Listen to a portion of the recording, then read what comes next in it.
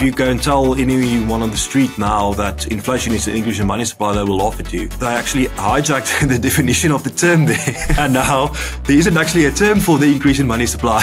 So yeah, I mean, that's one of the main things. Yeah, those greedy capitalists are price gouging again, and now everything is more expensive. That's exactly what the people in power, the banks and your government want you to think. All right, Handre van Heerden, welcome to Bitcoin for Millennials. Thanks, Bram. Thanks for having me. Yeah, thanks so much for coming on. I think it's very cool. You are from South Africa, and just in general, you know, I think Bitcoin is already the network state, right? There's Bitcoiners everywhere. So I think it's really cool to talk to someone from your neck of the woods. I wanted to start with, your Bitcoin journey. You've been in Bitcoin since 2018. And could you share a bit about how your journey went and also how your perspective changed over time? Yes, I was a complete normie. I thought I knew everything there was to know about business and economics. And I stumbled across the Bitcoin standard by Safedin. And it like completely blew my mind when I read it the first time. It answered so many questions that I've inherently I struggled with in my head, but I never really realized it. And it just opened a new world for me. Since then, I've basically been a full-time Bitcoiner, trying to work in the Bitcoin space, trying to write, trying to study more, and ended up going very deep down the Austrian economics rabbit hole, and obviously with Bitcoin with that, and trying to be an evangelist for Bitcoin and Austrian economics in the world. And so I've recently started this new business, AirBTC. And so far it's going quite well. And I'm finally, I can dedicate my full time to a Bitcoin only project. Yeah, very cool. What were the questions that were answered in the Bitcoin standard that you didn't realize you had? So, I mean, usually inflation has always been a big topic. I think it's a big topic in everyone's life, and everyone thinks that they know what's going on with inflation. But the way the Austrian economists explain it just gives you a much deeper insight, and you realize that everything that you thought caused inflation and the general inflation measures and everything is so I mean, I always knew that the inflation rate that the government puts out there is nonsense, and that the basket is nonsense. But I mean, you kind of always have struggled with what's really going on there, because you can feel the inflation in the economy is more than the number that's printed in the economic research. And I mean, that blew my mind with the first time that I realized that the expansion in money supply that's what inflation actually is. And then I mean, if you go a bit deeper into Austrian economics rabbit hole, you realize that, like before the 1960s, basically, the term inflation meant increase in money supply. That was what inflation, what the definition of inflation was. And it somehow during the 70s got hijacked, and inflation now means whatever the CPI is. And if you go and tell anyone on the street now that inflation is an increase in money supply, they will laugh at you. They actually hijacked the definition of the term there. And now there isn't actually a term for the increase in money supply. Yeah. So yeah, well, they conflated the two things on purpose, right? Yeah. Like it's inflating the money supply, therefore debasing the existing units that were already there, right? Of a currency. Exactly. And the result is inflated prices, just nominal prices, because the units became worth less, right? But now, everyone thinks that inflation is just prices going up because lots of other reasons besides printing more money. Yeah, those greedy capitalists are price gouging again, and now everything is expensive. And I mean, that's exactly what the people in power, the banks and your government wants you to think. They have all the universities and all the learned people, all the journalists, and they're just writing that these evil companies are basically causing inflation because they are trying to up their profits. But in the meantime, I mean, it just makes so much sense. I mean, I think I think a 4-year-old could understand that if you have a certain amount of goods in an economy and you have a certain amount of money in an economy and the goods stays the same and the money becomes more, then the goods will the same amount of money will buy less goods. I mean, it's so intuitive. It's one of the simplest concepts, I think, to grasp. You don't really need high school economics to be able to understand that. Yeah. So the illustration that I really like, that I once saw, like the animation, is just like a scale that is even, right? And you have the goods and the amount of money. And if you create more money, it gets more heavy, right? And then that side goes down and the goods go up, right?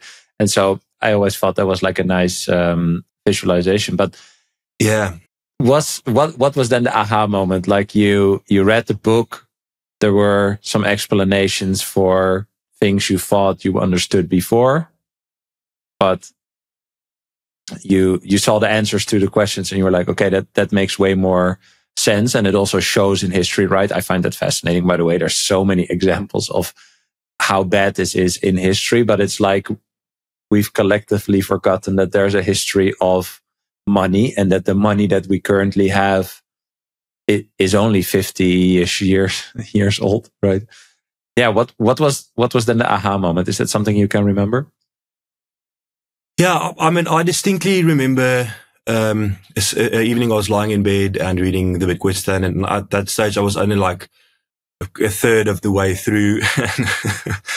And it was one point in the book where I already had a lot of very interesting revelations that I thought was excellent. But there was one point in the book where Seyfried describes, he was talking about John Maynard Keynes and basically how the Keynesians came up with the idea that money printing is necessary. So it's basically always, no matter what the problem in the world is, the answer for that is always to print more money. And now, when I think during World War I and World War II, those were real problems, and the only solutions that they could find was to print money because they had to, basically, in order to fund the war.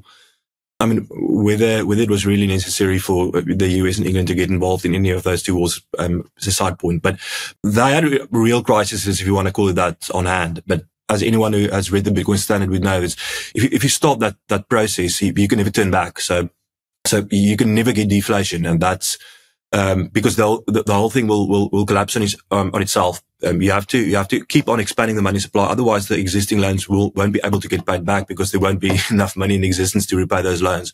So now, basically, what they're doing is it seems like that's true, that they create new crises in order to print the money to solve those crises.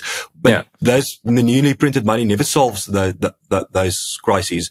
But, I mean, there's never a shortage of reasons to print more. The governments and banks around the world always find new ones. I mean, one of the greatest scams is the whole green tax and climate, disaster. Well, it is a total disaster for the world economy because it's just, I mean, even if it was true that pollution is causing climate change, why should you pay your government more money that won't solve that problem? I mean, it's ridiculous. So, I mean, yeah, no matter what the problem is, the answer is always, print more money, give us more money. Does your Bitcoin custody setup keep you up at night? Gain peace of mind with OnRamp and their multi-institution custody solution. OnRamp creates a dedicated multi-signature vault for you, and 3 separate institutions each hold a key, which are OnRamp, BitGo, and CoinCover. But none of them can move funds unilaterally, only you have control. These institutions can only sign with your instruction. OnRamp's multi-institution custody eliminates single points of failure, reduces your personal attack surface and technical burden, and provides access to financial services that allow you to secure your Bitcoin, including inheritance planning, insurance-backed warranties for all balances and transactions, low-cost trading, and more. Check out onrampbitcoin.com through my link in the description below and receive $250 in Bitcoin when you join. If you want to self-custody your Bitcoin stack, I recommend the Foundation Passport, a premium Bitcoin-only hardware wallet. I've been using mine for about a year now, and I love the design and ease of use.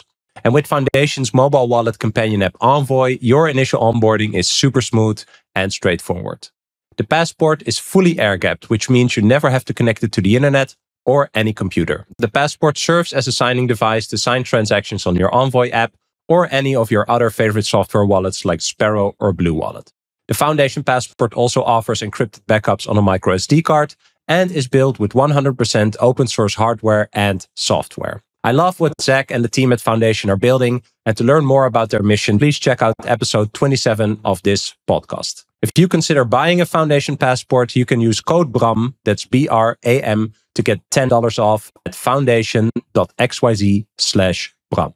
Yeah. Well, it's interesting, right? Because I like the example of the war example is really good, because before, when there was a hard currency or countries or factions had gold and a limited supply of men, they would not fight endless wars, right? There's like these examples of battles where, if one faction got the upper hand and it seemed like the other faction was losing, the losing faction would come to agreements and eventually concede, right? Because they had just limited amounts of men and limited amounts of gold or money to pay the men and pay for the weapons and all these things. Yeah, which makes once you perfect lose that sense. gold is gone. Exactly, and so that makes perfect sense, right? But what you just said in the beginning triggered a thought in me. It's like, if you want to pay for something you cannot have, you just create money if you can, right? Like it makes total sense. And I think it's like how children grow up and they want something, right? And you say, well, if you don't have the money, you cannot buy it, right? But if you can create the money, then you can do anything you want. And of course, it looks great. I mean, we see the promises of Harris in the States with, student loan debt, erasing that, giving money and people $25,000 to buy a home because the home prices are so high, right? It's very, and I don't know if your background is in economics or finance. Mine is not. So, and I think it's good because I'm not tainted by this other thinking. But if I read Austrian economics stuff or the Bitcoin standard, I'm like, yeah, this makes sense. Like, if you cannot pay, if you don't have the money, you cannot have it, right? And if you can print money and then get it, you have to be honest about what the consequences are of creating more units of a currency, right? And I think that's where the deceit comes in. That's where like the changing definition of inflation comes from, or the changing identification of the causes of the inflation, or pointing the fingers at the companies, that are putting the prices higher, and just saying like, yeah, it's their fault, right? It's like this endless spiral of continuous deceit, basically. Yes, I mean, a big part of Keynesian economics is not taking into account all the consequences of a certain action. So, I mean, basically any government intervention, they would always publicize all the good that intervention is supposedly going to do, but you never hear a word about the possible other effects. Which, I mean, an economy is a living organism. Basically, anything that you do to that to economy has multiple effects. So I mean, like price controls. I mean, that's a good example. I mean, there's a book. It's called 400 Centuries of Price Controls. It's like 400 and something pages, and it has like hundreds of examples of throughout history for the last 4,000 years of governments doing price controls. It's always because they're trying to stop inflation. Yeah. But every single time, every single instance that they could find, it had devastating consequences. It never stopped inflation. The biggest thing that it always does is it stops production, because if it doesn't pay to produce, if it costs you more to produce a unit than you're able to sell it for, you're not just going to stop.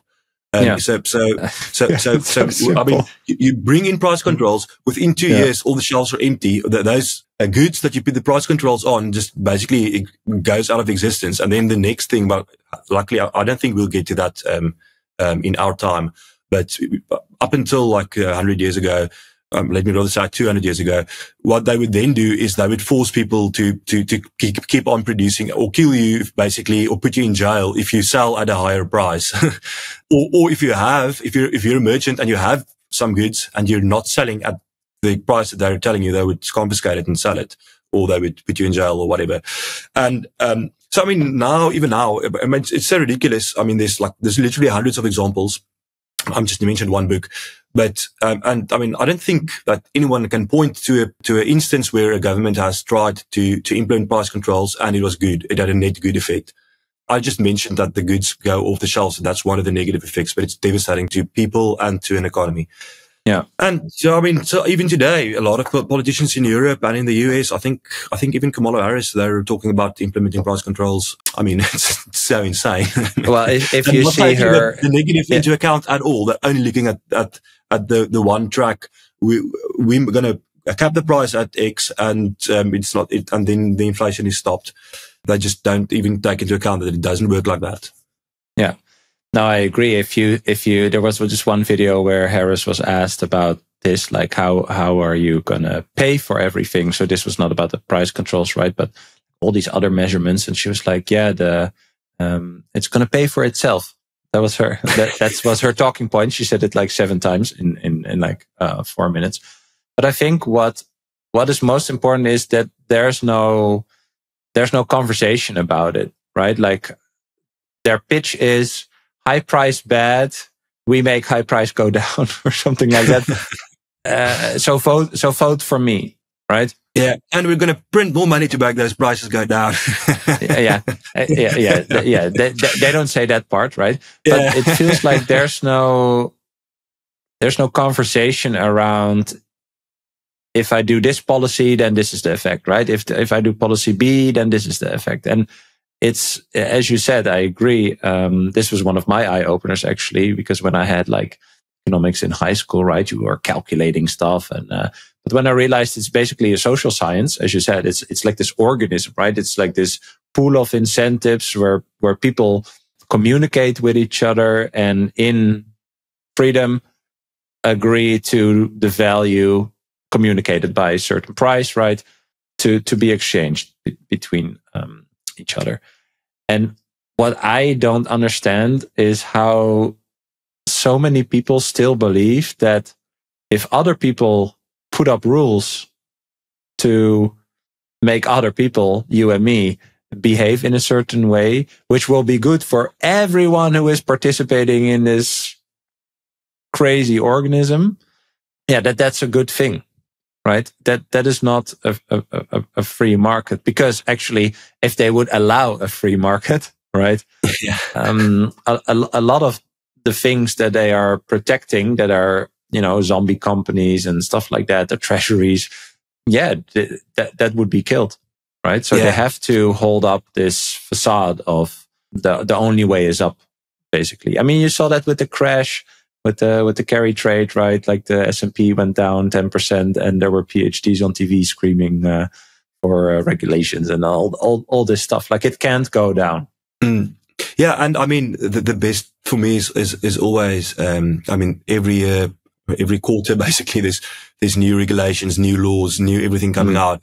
But there's no laws ever being scrapped. I mean, you've never heard of a government scrapping a law. I mean, why would they curtail their own power? I mean, it's so ridiculous. I mean, there's some towns in the US and in England, and there's still districts where it's like illegal to ride a horse with your hat on and stuff like that. I mean, they haven't even scrapped those laws. I mean, just in case they need to enforce it someday. Yeah, it's fascinating. I think that's a very interesting point. Actually, I haven't seen that. That's a really good point. Where they communicated like, well, we had this policy, this didn't work, so we're going to scrap it. But I think usually it gets like overturned with the introduction of a new policy, probably. So they never have to confess to another policy failing. Yeah, and I mean, if something gets really outdated, they just basically just stop enforcing it. I've seen that happen in South Africa a lot. I mean, it's still a law, but no one basically cares about it. And so when you had these insights, you read the book, you dove deeper down the Austrian topic, right? That rabbit hole. How has Bitcoin changed your life? You said you were a total normie. Now you're a full-on Bitcoin maximalist. What has changed there? I think a lot has changed for me. It was a slow and gradual process of enlightenment, if you want to call it that. But I found that Saifedean especially, so I subscribed to his programs on saifedean.com and became a member of the community there and did all his courses. Back when I started, he only had one course and the Bitcoin Standard. And I remember that, even back then, his ideas and theories about these things were radical. The Austrian schools were like very, very little known small school of economics before Saifedean came along.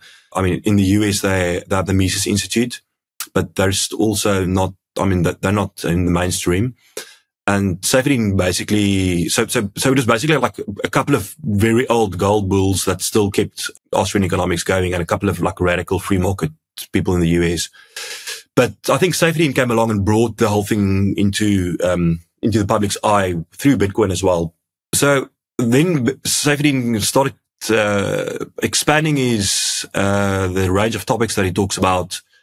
For me, the first thing was the climate hysteria scam, basically. Then COVID came, and Saifedean was like anti-lockdown and anti-mask mandates and anti-vax like from day one. And so I was still at that stage eating up the media's narrative as it was fed to me, basically. And when Saifedean started saying those things, I was like, oh, wow. That's interesting. So they're lying to us, well, in retrospect, it turns out like all of that was true. And then Saifedean came with the carnivore diet, which was also the first time that I heard about it, like very radical. And, to me, that spoke touches quite close to my heart because our culture, Afrikaans culture in South Africa, we are meat lovers. So a lot of Afrikaans people, my ancestors, my grandparents come from a farming lifestyle. Grandmother would eat like a homemade bread, and then they would take lamb tallow and put it on top of it as butter, but they would put it on it like a half a centimeter thick. And that was breakfast. Like two of those. And my grandmother was never in hospital in her entire life, and she died at 97. So, when Saifedean started with the whole saturated fat isn't unhealthy for you, that I already had a lot of examples throughout my own life that should be true, because at one point in 2021, I think it reached its pinnacle. But saturated fats is so bad that if you basically order a steak and there's like a piece of fat on the side, no matter how small, my wife or my mother would say like, no, you can't eat that. You're going to get a heart attack. You must cut that off. That's how vilified it's become over the last 40 years. Which also, now, since I heard that revelation from Saifedean, I started researching that as well. Not only me, but the carnivore diet and the saturated fat is unhealthy myth has been, I think, very largely debunked. I think the Rubicon has been crossed. I think more people that I meet now believe that it's healthy than people that think that it's unhealthy. Yes, all those changes in life through the Bitcoin rabbit hole has been incredible for me, like eye-opening. And also, general, low time preference living. I have a child now. I don't think, I probably would have looked at it differently. Becoming a father, having hope for the future is a big thing. Can you imagine how someone who hasn't discovered Bitcoin and doesn't understand that the governments are trying to exploit us for tax and see that there's a hope on the other side of that? I can't imagine how people of our age, like in their 30s or 20s, can live. I can understand why they don't want to have children, because they don't want to raise children basically in a world without hope, because everything just looks like it's going to shit. But this has given me hope and understanding that there is a possibility for us to beat this and to come out on the other side, a better society, a wealthier society, and a more free society. Yeah. Can we dive in on that? Because I think that's a very important point, especially for millennials. And I mean, I have exactly the same. I feel I would not know where I would be without Bitcoin, to be honest. With, as you said, outlook on the future, extending a family, building a home, or stuff like that. Like all the stuff that you would think you would be doing at the age of, let's say, 28 to 37, 8, something like that, right? So I think the millennial prime age. Yeah, I don't know what my mental state would be, but I think what Bitcoin brings me is a lot of hope, as you said, for the future, and also learning that it's what I like is this term about discounting the future. That's also something that Safe Dean says, right? Like the future is uncertain for everyone. So that's a given, right? And therefore we discount the future over the present. So we focus a lot on the present. Of course, you have to live in the present. But what he means by that is that if you want to build towards something, you have to take a risk into this unknown future, right? And in order to build something, you need to have time or assets, right? Or capital to actually get there. But the capital also buys you the time, right? So the thing you basically need is capital. Depending on what you want to do, you have to have X amount of capital, right? Like it doesn't matter what you want to do. But if you want to build towards something in the future, you need some sort of capital to either buy time or buy stuff or hire people to do that for you, right? And I think that is where a lot of people get this pessimism from, right? Or and therefore also the nihilistic look towards the future, is that they are not even able to save capital with the money that they are forced to use, right? And I think eventually it is that simple.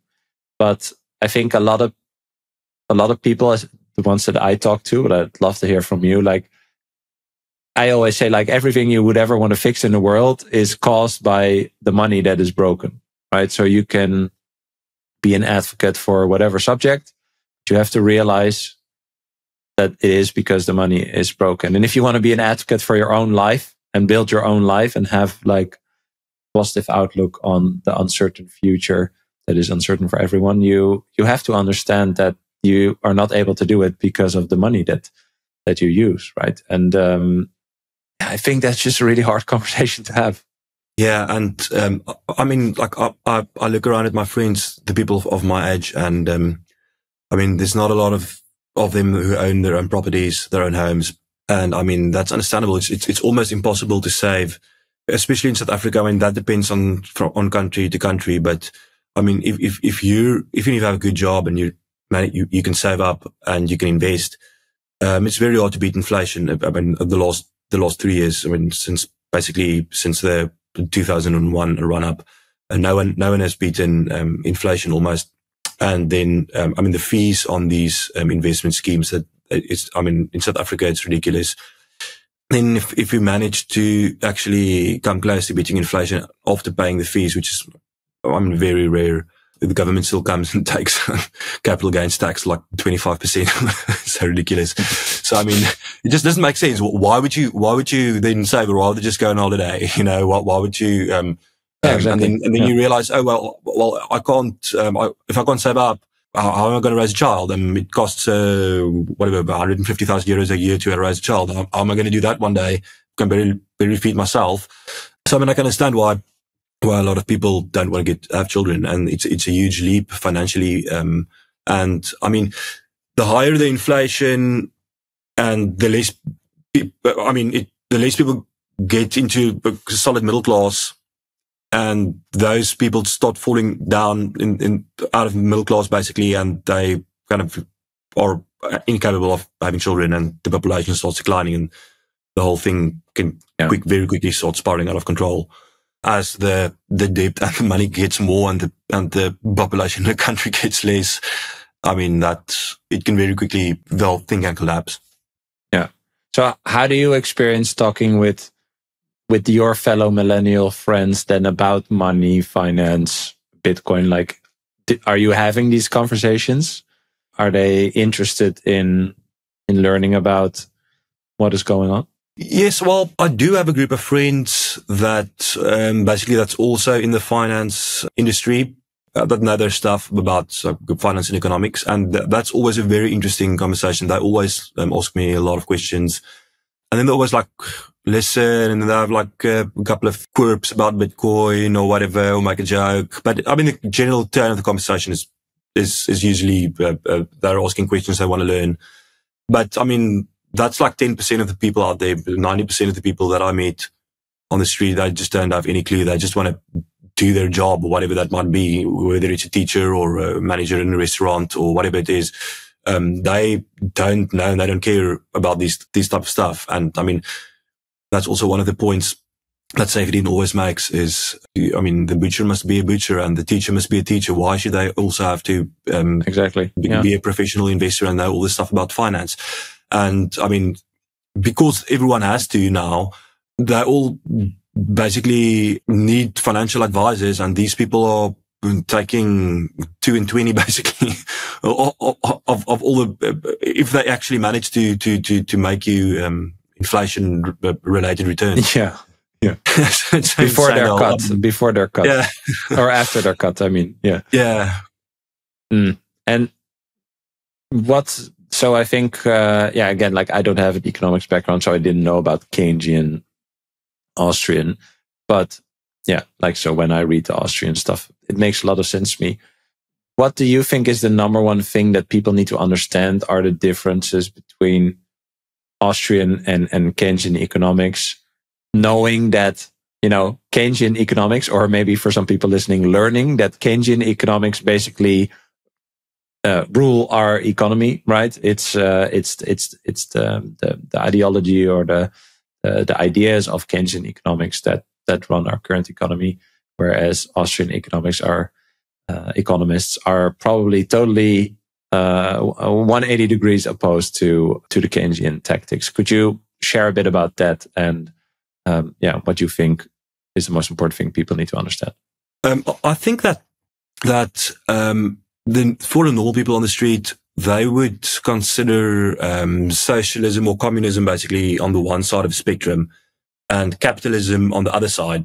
And the debate is always between those two. But I think what a lot of people don't understand is that what we consider capitalism in today's school of thought, or in today's economy, today's economy's capitalism is, if you look on a scale of that big, you have socialism here, then you have Keynesian capitalism, like basically right next to it, and then on the other side of a football field, that's what the real free market capitalism is like. We're very close to what we are calling capitalism in today's world is very close to socialism. I mean, in a complete free market, there would be no regulation and no tax. So, I mean, a person like me in South Africa, we pay close to 80% in total in tax. If you can count everything, like income tax and municipal taxes and value-added tax and tax on fuel and alcohol and all that stuff. If a general person goes and looks at their expenditure and income and see how much of that goes to the government, it's close to 80%. I mean, that means that if you think about it, if you work 5 days a week, you're working 4 days for the government and 1 day for yourself. I mean, that's just that thought. I mean, that's insane. I mean, so basically, that's a bad pitch for working. We're so close to socialism here that, and now the people who are real socialists, they come and point out, look how bad this capitalist system is. And in the meantime, it's because it's basically 80% socialism at this stage. And a real free market, like what the Austrians would describe as a free market, is way different of what we're seeing today. I mean, if you take away all the restrictions of trade in the world, you take away the printing of currencies from governments and banks, you allow people to freely trade between each other without restrictions, I think there will be no poverty in the world within 10 years, basically. The technological advances will be so insane that the rich will be going to Mars, basically, for holiday, and the poor will be all living in 3-bedroom apartments overlook with a nice view.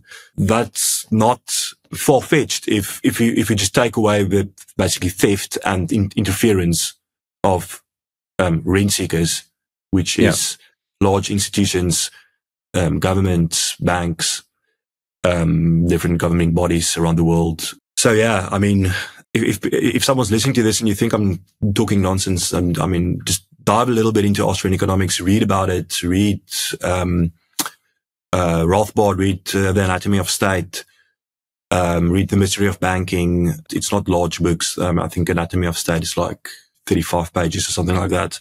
It's all out there. It's easy to grasp. Yeah. Yeah. While you're talking, I again think like, oh, it makes so much sense to me. It's so rational, right? Like why, if there are people that put up restrictions for other people on how to trade, they should have a very good explanation for why they would do that, right? Not explaining us from when we are children, right, is one tactic, then, you know, the question never gets asked, right? The question, what is money actually? And what is the effect of it on how we communicate with each other in, well, what we think is a free economy, right? But once you just really simplify it, right? If the incentive would just be to make good things or provide good services and you will be rewarded, you know, make good enough products and good enough services, right? So other people want to purchase them, then you will be rewarded. I think that's the only thing that should exist, because it will also give you the freedom to try different things, right? And kind of like to also test, what am I actually good at? And I use the example of cakes a lot in the podcast, but yeah, if I have a cake shop and you have a cake shop and you have more customers and I can survive, then yeah, I'm not the person to make cakes, you know, like that's totally okay. Maybe I'm a carpenter or, you know, a gardener or a teacher or whatever, right? But now, and what that would do, by the way, to just your psychology and outlook on life. And if you know that you have the freedom to explore and experience on the road to finding what would be your role to contribute to a society, that already sounds way more positive than being put on some sort of path towards, you know, whatever destination that is not even really your own choice of going on, basically, just because you are captured in a certain economic system. And I don't know. It's just so, why isn't there just an open, totally free market? Why isn't it? If people want to have something, it should exist. If people don't want to have something, it should not exist. I don't know how it could be so complicated. Yeah, I mean, I think history. I think I heard Michael Saylor say this once. If you view history through a certain lens, US history, but I think to a very large extent world history as well, it's basically productive people starting and producing and trading between each other, and then some unproductive people coming and taking from them in some way, and ruling them and extracting rent seeking. And then that starts usually small and then more and more and more. And then eventually it comes to a point where the productive people can't take it anymore. And then they move away to a new area or a new jurisdiction and they start a new colony or country or whatever. And then they flourish there again. And then as soon as they are rich and the previous guys are poorer, then they come and take them over again. And then the productive people move on again. And so it just keeps on going. And if you look at history through that lens, basically, you can make a lot of sense. You can see a lot of examples of that happening. And I think that is also what we're doing with Bitcoin as well now. So the productive class has been extracted from to such an extent over the last 40 years that we're coming to a point where it's almost impossible to keep on. And we're going to move away, but not to a new jurisdiction or a new land or a new area, but to a separate economy, basically, that's going to be run on Bitcoin. And I think that's going to happen with throughout the next 20 years. Yeah. So if someone asks you, what is Bitcoin and why should I care? What is your answer? I always like to describe it as just a decentralized protocol that enables anyone to use it. And to me, the most important aspect of Bitcoin is the decentralization and the fact that it can't be stopped, and the fact that as long as two people are basically running a node, it'll still be the same. And I always get a lot of, one of the biggest pushbacks is like, there's going to be a new Bitcoin. That's been coming since 2012. Bitcoin is basically, the shitcoiners are saying Bitcoin is boomer tech, but, Bitcoin will always exist. If someone can come and change the code and run it on the side, but, someone will always still be running Bitcoin Core basically. And, that means that, no matter what happens in the future, as long as I can remember my 24 words, those coins are mine. Yeah. I think this is a very good explainer actually. I think it's, I actually just tweeted. I saw someone say it. I'm going to read it. Let's see if you agree. Let me see. Bitcoin is just a unit of something that promises and verifiably shows it will stay that way. Yeah. That's basically what I just said, but just in one sentence instead of 20. Exactly. Yeah, but it's so profoundly simple, I think. And that's also why it's very hard to understand, and it takes time, because as we just talked about, right, the entire world around you is so obfuscated, it's so abstracted, right? You don't really understand, you don't know what money is, you don't know where it comes from. Sometimes I say the words final settlement to someone and someone's like, what is that even, right? Or if you ask like, what are the characteristics of money? Stuff like that. And so I think why Bitcoin is so hard to understand is because it eventually is so profoundly simple. As you said, it is a protocol. It's just a set of rules. And with the validators in the network, right, the nodes and the miners, we check every 10 minutes, are the rules still accepted by the majority? Yes. Okay. Then we still run these rules. And the output of doing that, the proof of work also, right? So continuing the chain of history and the history of transactions, but also reaffirming that the rules are still the rules and that the rules are followed by the participants in the network. The output of that is a constant. It's a constant thing. And that is what I think eventually creates the value in a world where everything is obfuscated and abstracted and very hard to verify, down to the gold that all the central banks have. I think, gold is fine if people like gold, but even the gold, there is fake gold and there is paper gold that other people put leverage on and all these things. And Bitcoin is the only real thing, the only real thing to exist. Yes, even if central banks allowed other people inside to go and check if they have the reserves that they say they do, those gold bars inside there could be tungsten covered in gold. They would have to go and melt it to be sure. Yeah. Well, you need 3 machines to check it. Yeah, and so I think what is a nice thought experiment, right? Because some people will listen to this and think like, yeah, okay, but the government would never lie. Why would they lie? Like, the gold is there to protect us. And but I think you don't have to think that other people are lying once you understand that something exists that you can verify for yourself, you as an individual.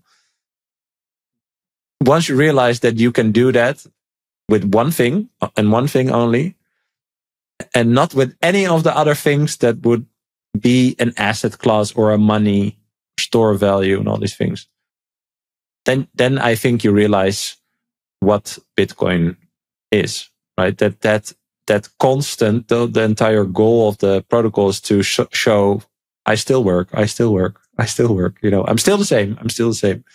Yeah. That is the point, because everything else gets changed all the time. Does that make sense?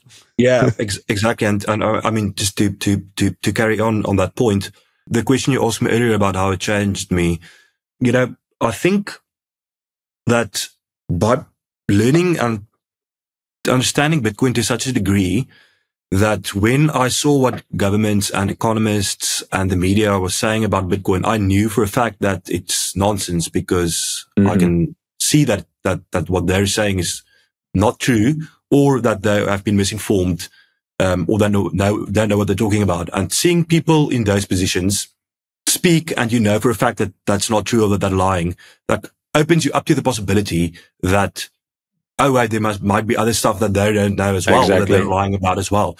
But if you never, and that doesn't necessarily have to be Bitcoin for you. I mean, if you're the teacher and you know a lot about a certain university or whatever, and someone in the government comes out and they talk about that university, and you can say, oh, what they're saying is nonsense, that might be also happened for you, or in the mining industry, or manufacturing, whatever. But if you don't have exact same. But if you don't have expertise in a certain area that they're basically lying about, you're not going to be able to verify for yourself that they're lying. So that Bitcoin did that to me, that like opened up my mind to the idea that I could have been lied to my entire life. I have been lied to my entire life.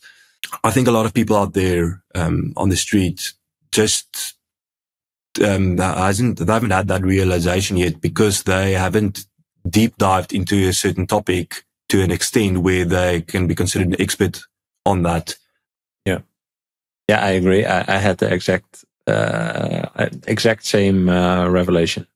I said this before many times, but it's I think what Bitcoin showed me is that I can trust myself. I can trust my own diligence, my own research, my own reflection, contemplation, all these things to understand this one topic. And because I know that it takes a lot of work, because we are programmed to not know how money works and never question the system, right? It's so weird. Like, okay, we have a system, and nobody, or maybe everybody, thinks like this is the best we could ever come up with, so we should never question it. It's so weird. It's so weird, because a lot of other stuff in the news, it talks about innovation and, I don't know, new trains or new planes or new boats or whatever. Like, everything is constantly in motion, except the system for money that we use. Yeah. Right? Like this is it. Like this also is the in best. motion. It's getting more and more. Yeah. Well, but it's like, this is the best that we could do, and that's what you have to deal with, right? It also, just that thought, whether you want to study Bitcoin or like Bitcoin, whatever, just that thought, I think, is already a little seed to just, like you said, open your mind a bit more and just think more like, okay, is this true? Can I verify if it's true?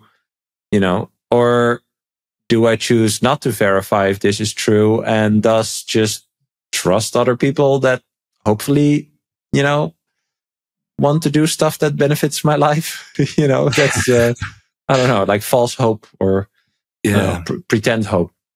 Yeah, I what I always do in my life is when I hear something that I think might be true, then I kind of keep it in the back of my mind, and then as new information comes in, I kind of keep on evaluating the whole time. So then I can, if something happens in the future that kind of proves that, or goes along with a certain theory, then I kind of think, okay, well, that theory, or that what that guy said, this proves it. And when something comes along that disproves it or doesn't fit in with that theory, then I was like, wait, let me adjust, and maybe that was nonsense. And I mean, with Austrian economics and with Bitcoin and with all this stuff that basically that Seyfried said, I always questioned that from the beginning. But then as time goes on and as new facts come to light, that always gets proven right over time, as you keep on evaluating in your own mind. And so I've learned my lesson like 4 times now. When Seyfried says something, you can basically take that as truth because it might sound outlandish now, but it's probably going to not sound that outlandish in 3 years from now. Well, I think he did, of course, did really well with the book. Like he dissected every part left and right to show you that it could be different, right? And to show you what is wrong. But now that you think you understand Bitcoin, right? Eventually nobody really fully understands Bitcoin as an evolving thing, I would say. What is like a common misconception that you still wish to debunk? And in South Africa, basically the shit coins and the Bitcoin related scams have been devastating on the population. I would say like 8 out of 10 people that I know have lost a lot of money on. There was a very large scam in South Africa called Mirror Trading International, or MTI. And it was just basically a Bitcoin trading Ponzi scheme where they said that they had some algorithm that's trading Bitcoin and they give like 10% a month return. And on top of that, it was a multi-level marketing scheme. So if you get someone else to invest, you get 10% of their investment and 10% of their returns, basically. So this thing just blew up. And obviously they never even traded. It was just a pure Ponzi, but instead of taking fiat, they took Bitcoin. And when this whole thing blew up and they had stolen like billions of rands, and a lot of people lost money on that in South Africa. I mean, that was just one, but there was like a series of these scams, basically from 2016 to 2022. And unfortunately, a lot of people, I think maybe I'm speaking about South Africa now, but I think this is worldwide as well. A lot of people still think Bitcoin is a scam because they associate it with scams that has been running on top of Bitcoin, basically. So, I mean, that's the equivalent of thinking the dollar is a scam because Charles Ponzi ran a Ponzi scheme. Okay, yeah, the dollar is a scam, but not because of any scam related to people taking dollars. When people come to me and they say, no, but they lost money on this or that or whatever, scam project that they've lost money on, I always say to them, but if there was some scammer and they were taking in sheep and giving out sheep as in return, and the whole thing crashed down and you lost like 200 sheep, does that mean that sheep is a scam now? I always try and explain it like that. But good point. That's but yeah, point. It's. I mean, I think that's very, very prevalent, especially under boomers and people of our generation as well.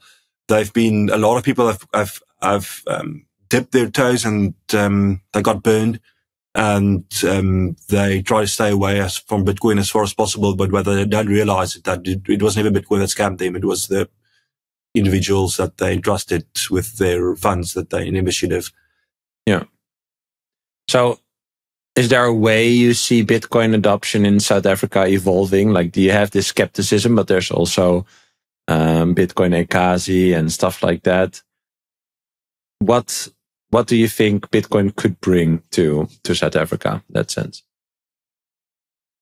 I think, if we can manage to keep government regulation to a minimum in South Africa regarding Bitcoin, it can bring a lot of prosperity. But I mean, our government is very close to communism, and they have already put in some quite draconian laws. And I've heard that they are planning to put in a law next year that will basically not allow people to self-custody. That you can only basically keep your crypto, not only Bitcoin, all crypto basically only on regulated exchanges.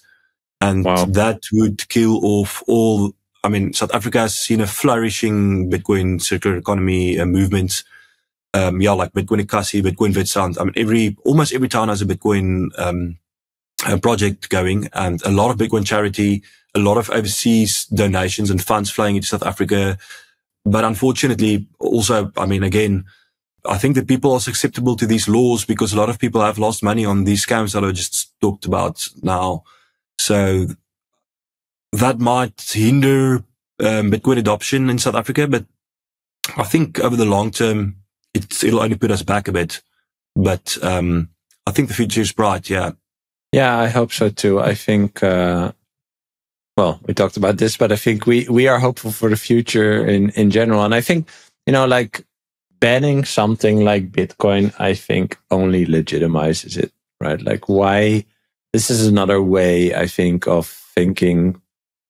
I don't want to say differently because it's not that profound, right? But I think more people will wake up to what Bitcoin is, once there are attempts by countries to, ban it. Yeah, why would you ban something that doesn't have value or is not interesting, right? Or you could ask yourself, why is it such a threat? And of course Exactly. they will probably say like it's to protect you from all the scams and stuff, But what's so funny, because then people are going to be like, well, does the government actually protect me from other stuff as well? And if that answer is no, then okay, but why this thing then, right? So I think there's some sort of, I don't know, like there's this loop of questioning, like a questioning loop around Bitcoin, that wherever you start, you eventually end up, if you're curious enough, I would say, or maybe skeptical towards the current situation enough, where you will be like, okay, maybe I should study what this is, right? In order to actually understand why my government would even want to ban this. Yeah. Yeah. I mean, that might have that effect, but it will definitely be at least weighed evenly, or not, if not outweighed by the lack of adoption through draconian laws and regulations. But yeah, that's a battle that we're going to have to fight. I mean, we don't expect governments and central banks to lie over and just die. They're going to put up a huge fight because Bitcoin is a threat to their very existence, and it's going to be a battle. But I think it's going to be interesting.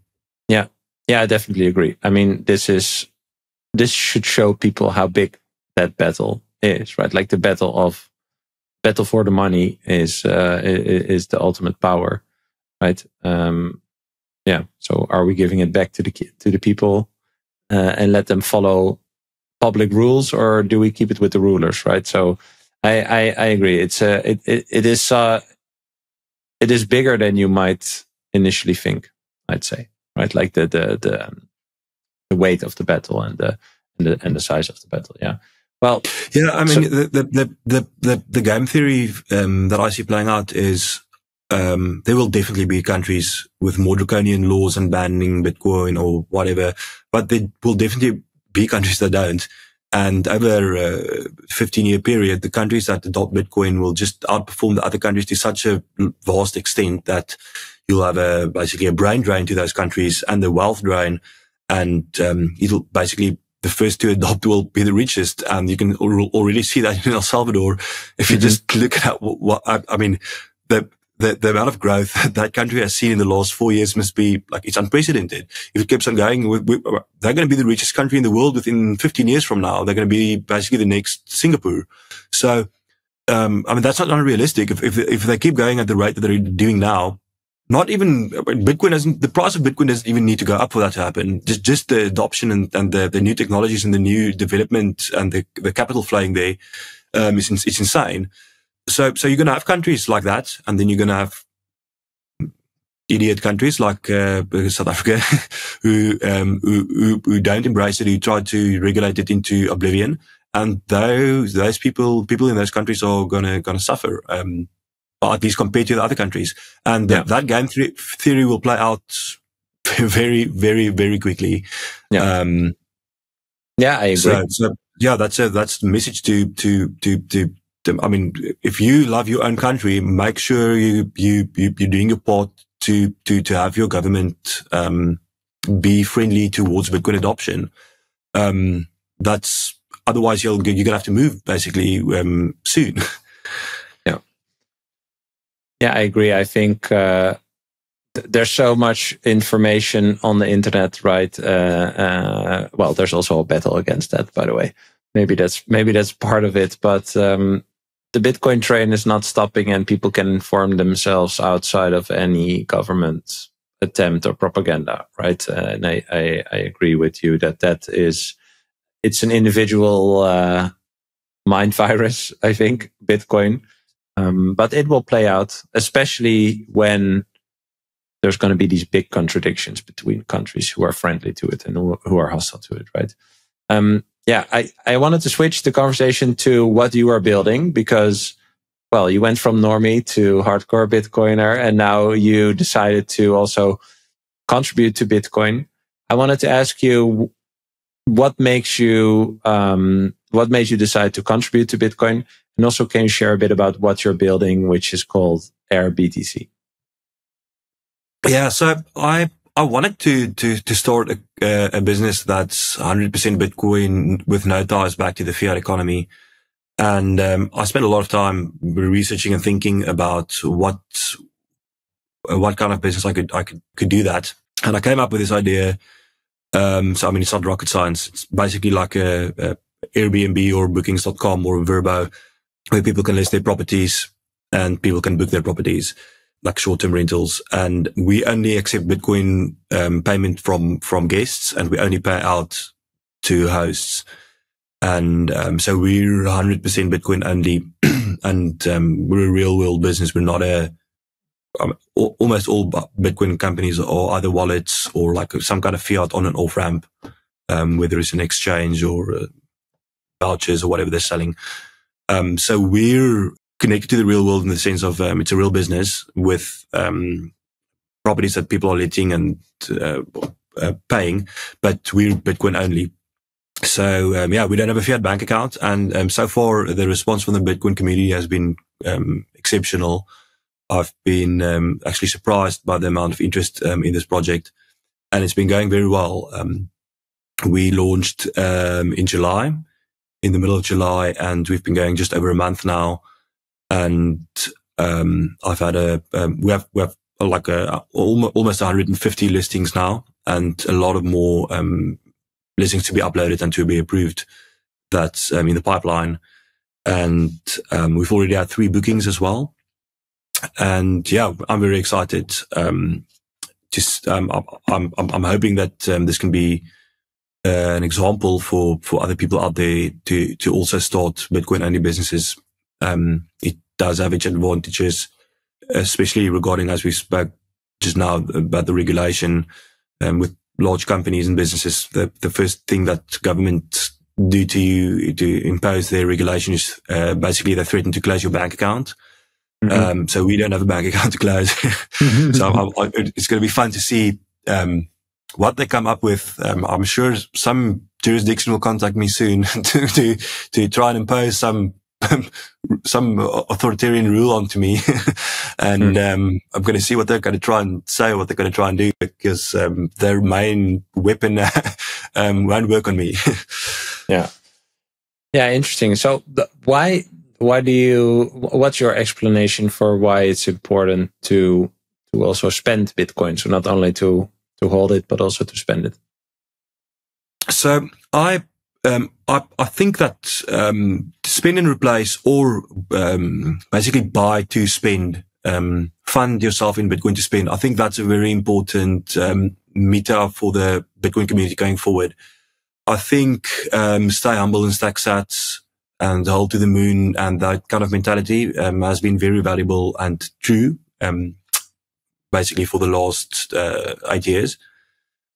But I think we need to shift our mindset as a community of Bitcoiners.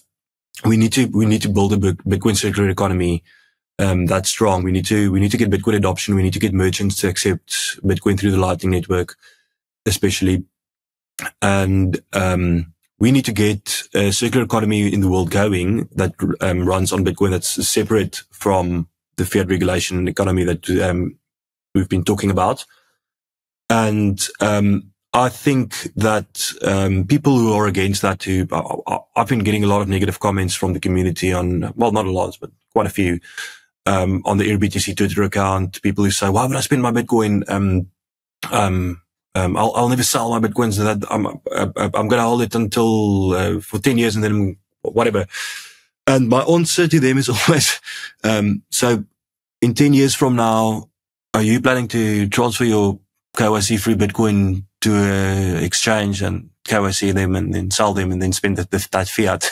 Or do you want to sell that Bitcoin for goods? Do you want to spend it basically into another economy directly? And I think not one of those people's answer will be that they want that they're planning to put their Bitcoin back on an exchange and sell it. Yeah. So if you don't want to do that, then we have to, you have to get merchants to start accepting Bitcoin. We have to start Bitcoin only businesses. We have to start circular economy on Bitcoin only. And, you have to do your part. It's not that hard. Just basically, support Bitcoin only companies. Become part of a Bitcoin project in your local town, or start one if there isn't one yet, and onboard merchants and then go and support those merchants. Platforms like AirBTC. So yeah, I think that's really important, and I really do think that that the mind shift of Bitcoin is shifting towards that, and I think that's going to be a huge topic in the next 5 years. Yeah, well, I believe as well, if you can create this parallel economy that also anyone in the world, of course, can participate in. We can also show that as an example of what we previously talked about. Maybe, what my understanding is of capitalism is like a pure capitalistic economy where people try out stuff, right? They have a product or they have a service. And because the reward is Bitcoin, the product or the service has to be really good for people to also spend their Bitcoin. So I think that incentive for the supply side, right, the entrepreneurs, I think is really good, because if you have like a really high end or smooth, great experience with a product or a service that brings you, the value that you're looking for, whatever it is, then yeah, it's maybe nicer to spend that Bitcoin on. But I think we'll see, right? I think it's really cool that you're experimenting, already so early, and just, going for it and trying to establish this as a legitimate, Bitcoin only business. So I can only applaud that. I think that's great. What are your future plans? Like, what do you envision where this is going to go or could go? At this stage, we're focusing on just getting more listings, and we're trying to create basically like pockets of areas where we have a lot of listings. So when people travel to those destinations, there's a row of, they know that they can book on AirBTC for that specific destination. And so we have El Salvador. We have a lot of listings there, and we've partnered with the Adopting Bitcoin conference in El Salvador, and we are they're an accommodation provider of choice.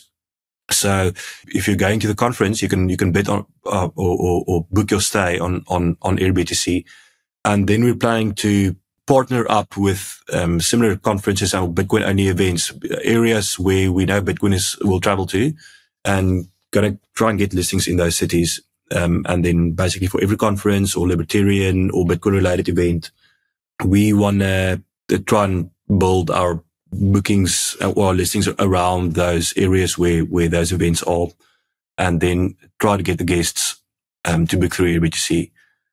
And then our second area of growth that I think has potential is Bitcoin circular economies around the world. So there's a lot of them popping up everywhere. I'll find that tweet maybe and forward it to you, but there's a map of all the different Bitcoin circular economies. And I see it like every few months, it pops up on my Twitter.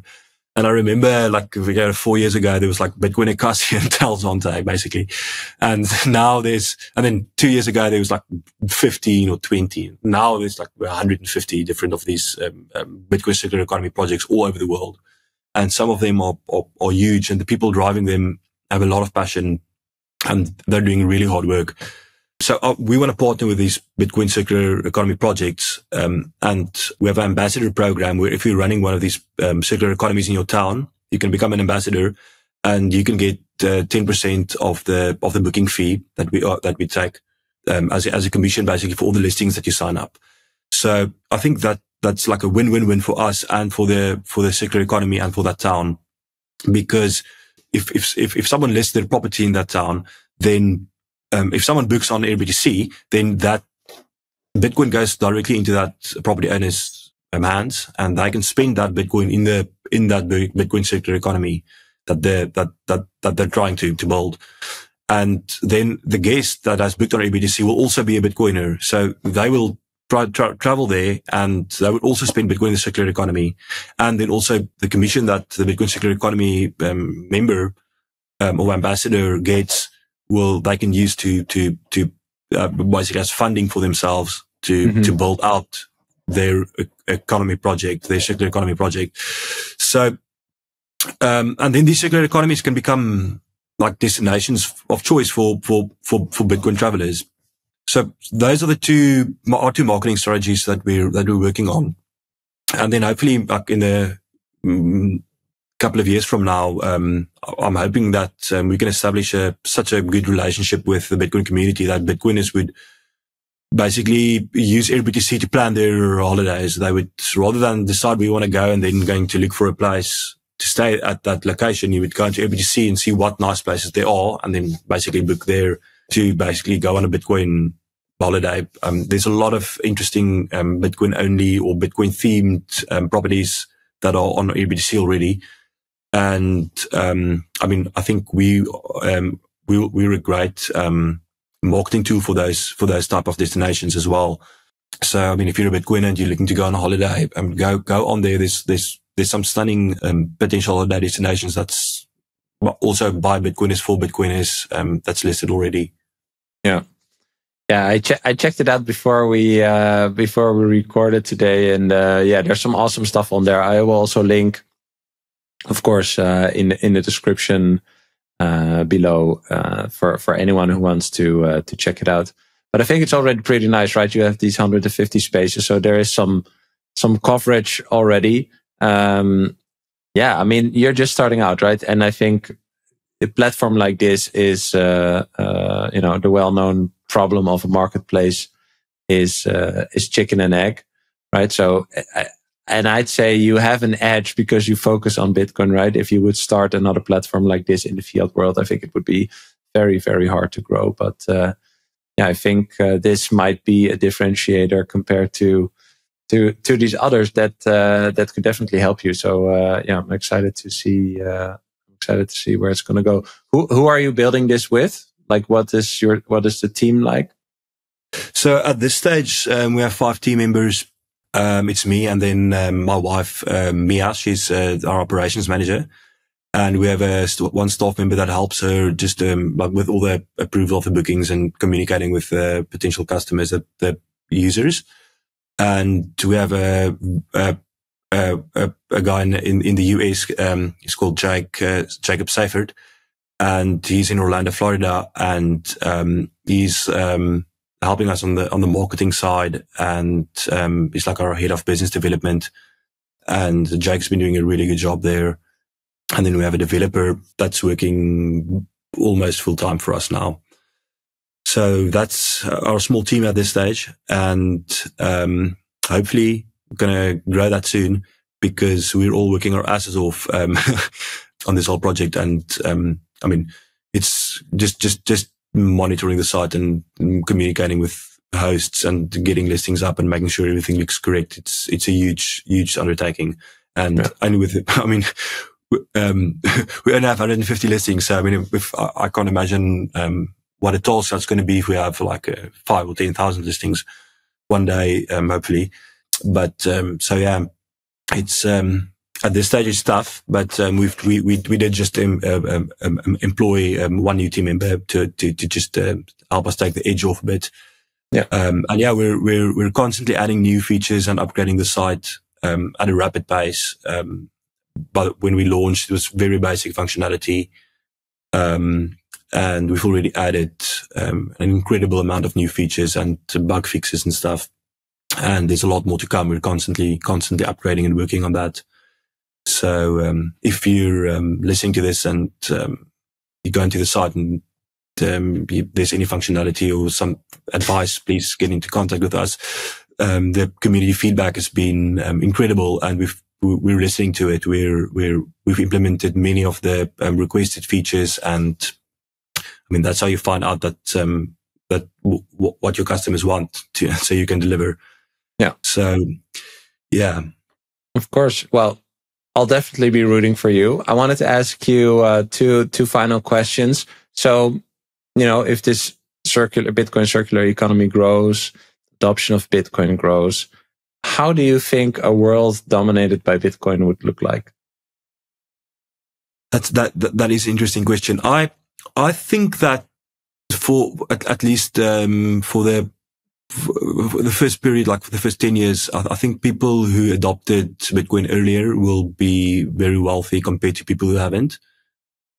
But luckily, that is also I think many people see that as a big problem of Bitcoin, but that's a self-regulating function as well, because they'll think the whole reason why fiat billionaires and bank executives stay rich is because they keep on printing new money. So as they spend the previous funds that they have, they just create new funds and spend that. So it's a never-ending tap of funds flowing, and they're in control of it. That's why they're rich. If you're Bitcoin rich and you spend that Bitcoin, it's gone. And once you finish spending it, you have nothing left.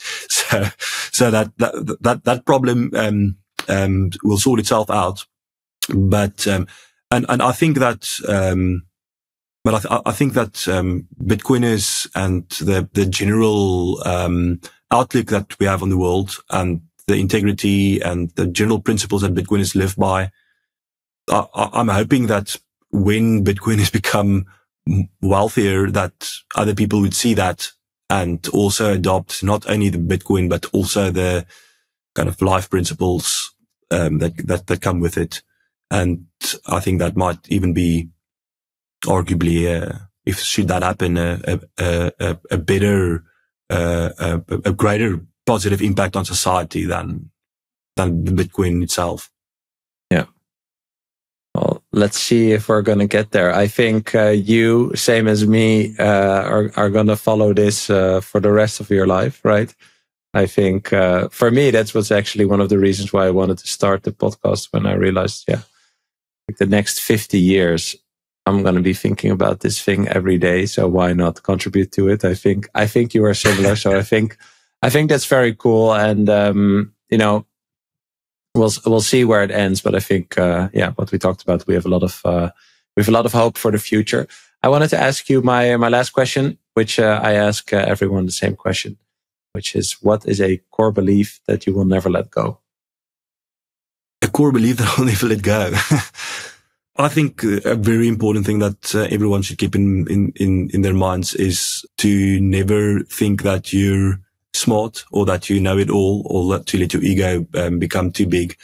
I've personally seen many people fall from grace because they made it in their heads, and then they become a different person. They think they're smart and they know it all, and their ego basically takes over.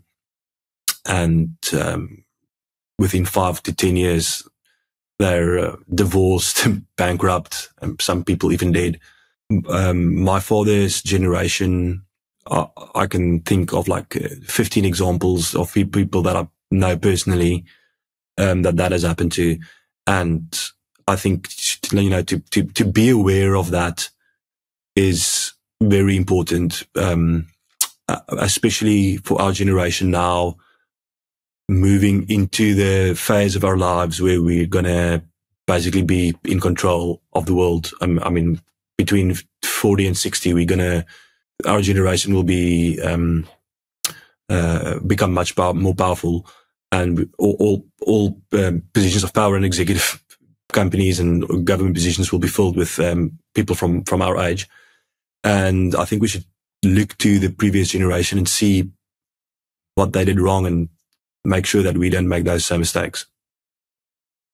Love that, man. Great answer to end this conversation. I want to thank you for your time. Really enjoyed it, and we'll stay in touch.